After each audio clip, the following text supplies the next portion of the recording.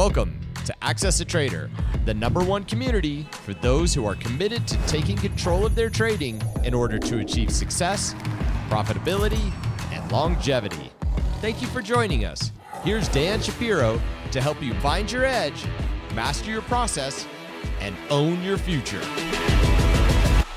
Hey guys, good morning everybody. Welcome to another edition of the AccessATrader.com weekend update show. Hope everybody is doing well. Before we get started, guys, I want to wish all the great service people who fought and unfortunately died for this incredible country so we can have the luxuries and the freedoms to do whatever we pretty much want. So I want to wish, and honestly, let's wish all current, active, and retired soldiers, soldiers all across the world that are serving and protecting us. Very, very big thank you. And happy Memorial Day weekend, everybody. Hope everybody is doing great. If you are brand new to the channel, guys, thank you very much. Welcome aboard. Thank you very much for spending a few minutes with us. Only thing I ask, if you like the content, just take 1 second out of your time, click the like button, share, subscribe, come aboard, and hopefully, again, we can continue to give you the day-to-day look with an unbiased approach. Before we get to the update, for all you guys who are interested, we are having our Memorial Day 30-day kind of kick the tire to start off the summer. Look, if you feel that you haven't gone anywhere in your career yet, or you're starting to get it, but you maybe need something from an alternative point of view, the PS60 theory and pivots are a pretty neat way to navigate the markets. If you are interested, there's a link in the comment section. There's a discounted link to see, again, if it's the right fit for you. So let's talk about the tape. Another week, more new highs continue for majority of the major moving averages. You have the S&P up a little bit flattish. The Dow fell down a couple of percent. NASDAQ continue its incredible breakout that we had on May the 3rd when we reclaimed back the 50-day moving average. And this is kind of where you see a lot of newer novices traders still talking about that the market is overbought. Guys, it's not. It's just really, really not. Again, if we were 6 months above the 50-day moving average, at least you have a leg to stand on. Okay, we're what, 3 weeks? Not even 3 weeks. Today's what? Today, yeah, 3 weeks. We're 3 weeks above the 50-day moving average. This was a very, very big deal. As you saw on Thursday, there was a pretty ugly reversal in equity prices, especially considering the video. We'll get to that in a second. Reported great numbers. FOMC minutes came out midday. Hawkish stance, not really in a rush to cut rates. So my point is the market's not going to go down. Not going to go up every single second of this interval. But the point is that is the direction, right? That's the directional bias. That is the sentiment. And for the market to get really killed, I think that's the best way of saying it, we got to get below the 50-day. And you can see we are clearly, 20, 22 points above the 50-day moving average on the Qs, the SPYs, the spending, despite a flat week. Look, if you are bearish on this market, and I don't know why you would be, but if you are bearish in this market, for the SPY, we would need to lose, let's use the SPX as a barometer, we would need to lose at least 52.56 for a tradable move down into the 52.30s. Okay, you can't start anticipating. We had this at least reversal bar engulfed about a week's worth of buying on the hawkish comments, but for us to go lower, if you're trading on the SPX side or using that as a barometer, we need to get below 52.56. Other than that, as you can see here, it held, even on that reversal day, it held a 10-day, it put in a higher low on Friday, and again, we had a very, very magnificent patriotic rally, right? Patriotic rally ahead of the Memorial Day weekend. And if you are brand new, tomorrow we are off. Okay, so if you're trying to log in tomorrow morning, Monday morning, before you start throwing things at your monitor and screaming at the top of your lungs, we're off. Everything's closed, so enjoy your day off. Another group continues to shine, right? Is these cryptos, right? Cryptos, Bitcoin again hanging around that 70,000 level. You got Ethereum running up this weekend. The reason why I'm bringing this up, usually I wouldn't talk about this, but you do have Ethereum jump about 20% this week in hopes that the SEC will approve an ETF. And the reason why I bring that up, start looking at some of these Bitcoin plays. Coinbase has a really, really great looking setup. Like if this was Tesla, NVDA, Amazon, man, I would be both hands all in, right?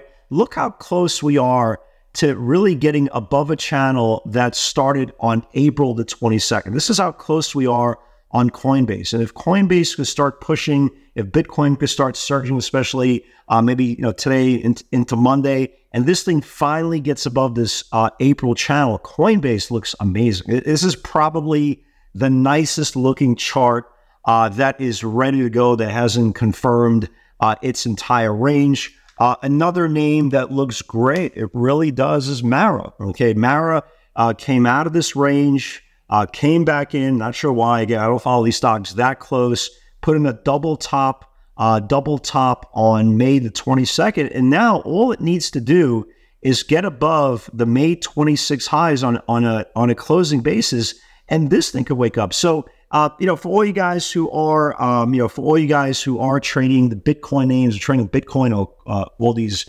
cryptocurrencies, pay attention to Mara, Coinbase. Somebody asked me about Riot. Riot is not anywhere near the other two names. Can it grind higher? It does, but you see all these lines, right? You see all these lines. All these lines represent supply. Okay, this is all above supply, so it's going to be a lot harder for Riot to start going unless it starts gapping. It's going to be very, very tough for Riot to get going versus a Mara that is, all angels ready to go, stairways to heaven, because all this supply is gone all the way to 27, and versus Coinbase, right? Coinbase doesn't have any supply once it gets above this range, so all the way to 286. So Coinbase, Mara, those are the two cleanest views, especially if Bitcoin starts rallying again, Ethereum starts rallying again. You could see these Coinbase names start waking up. Other than that, let's go through some technology names. Tesla continues to be an enigma. Had an opportunity to break out on earnings, came all the way back in, had a chance for a second-day run when it had this great move for us on Tuesday. Put in now 3 days in a row. Actually, you can make a case 4 days in a row of lower highs, lower lows. So again, the jury's still out on this. I would really love to see Tesla get back above the highs from Tuesday, because if we can, we will start attacking that 200 level. The problem is it just can't do enough to make anything establish headwaves for it to get to clear out all these supply zones. And again, it's a very, very, again, if you're a shareholder of the stock, this is kind of a drawn out movie that just for some reason just doesn't have an ending. Has a lot of twists and turns, just doesn't have an ending. NVIDIA continues to be NVIDIA. I mean, everybody saw the headlines on earnings, 256% year over year, 1,100% in growth in 5 years. Again, dividend increase. They announced a 10-for-1 split. Again, it's going to be very, very interesting to see. And they split, by the way, June the 7th. It's going to be very, very interesting to see if the stock continues to trade really well, like a Tesla, or is it going to kind of fizzle out because of the 10-for-1 split, kind of start trading more like a Google, Amazon? There's nothing wrong with those stocks. It's just that they're not going to give you that $7, $8, $12 move on an interval, or a $20 move overnight. So it's going to be very, very interesting to see. Any dips, continue to buy this on dips. They're probably going to run this thing into the June 7th split. You have a little bit of supply here coming up this week around 1074. So if you are trading NVIDIA this week, just keep in mind, this linear regression line matters. Matter of fact, you can see it last time it hit the linear regression line was March the 8th, and it reversed for 2 days. So keep this in mind. Okay, keep this in mind. watch that 1174, 1170, excuse me, 1074, 1075 level. If you start seeing it stalling out there, that's a really good place to, maybe start exiting your positions or really trimming down your positions if you're swinging it. Or if you're an experienced trader and you see, hey, it's having a hard time on this 1074, 1075. I watched Dan's video. He showed me last time on 3/8 where it stalled out of this linear regression line in reverse. It might not be a crazy place to maybe entertain a short, obviously with the high of the day as you're out. Meta looks fantastic going into this week. Really, really strong move on Friday. You can see how close it is. It's still below the 50-day moving average, but this week, if it could get back above the 50-day, the first close above the 50-day, you're going to see a lot of institutional money flow come in. If you look at the 60-minute view, boy, look at this flag here, right, guys? Look at this flag here setting up for Tuesday's session. So that looks really, really good as well. One name for some reason is having a problem is Amazon. I just don't get it. Okay, I don't get it. Every stock has been rallying ever since it came out earnings. It's just been a laggard. And, now this is day 2 closing below the 50-day moving average. This is the only stock that didn't rally in the tech space in the last couple of days. You know what? It's the old adage says, whatever doesn't go up must go down. And, I'm going to watch it. Listen, you want to always be prepared on both sides of the market. But when a leader, right, when a market leader, tech leader is not rallying, and there is always, a chance the market does go down at any point, you want to be prepared on both sides. So this is definitely one that I'm focusing on the downside if we do go down. Obviously, I want to stick to the ones that are moving higher because that is the trend. But any weakness or heaviness on technology names, especially the early part of the week, this is the one I want to watch and focus on in case it starts losing last week's range. A name to consider for a potential swing is NIO. Raise your hand if you've seen a NIO on the road. Yeah, me either, right? They don't sell cars in China, and God knows how many of these NIOs are actually in China.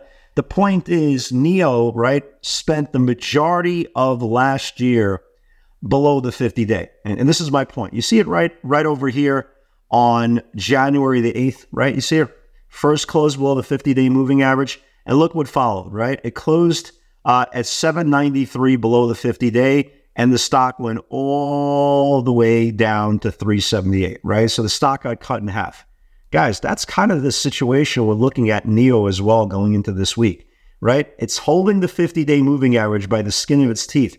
First close below the 50-day, I'm getting short this thing, okay? I'm going to get short this thing and use the previous day's high as my out, because if this thing starts a selling cycle just the way it did going back to January, well, why can't we revisit the lows again? So this is definitely one I want to watch for a potential multi-day, multi-week swing if it plays out that way. First close below the 50-day moving average, I want to be a seller in the stock. Let me give you guys a couple of other names. Obviously, I do like Tesla. Well, excuse me, not Tesla. I do like Meta. NVIDIA on dips until the split day. Look at the stock here, MNGI, or MGNI, right? MGNI. I don't know what this thing is. This thing looks great, right? You had two big gap ups, went sideways, profit taking.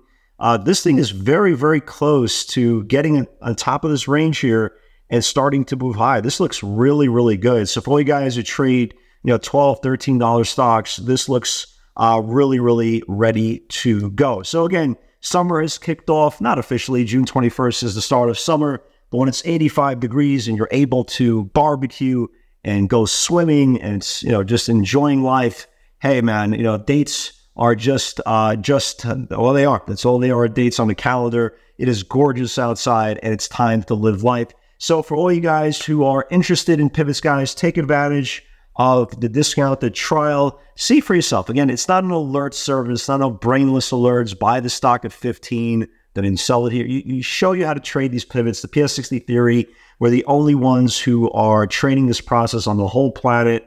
And if it's something that you are interested or have considered, this is a perfect opportunity to try it. Guys, have a great night, everybody. God bless. God bless all the veterans. God bless all the fallen soldiers. God bless all the active soldiers. And most important, God bless us all. Guys, have a great night, everybody. God bless. And I'll see you guys all on Tuesday. Take care.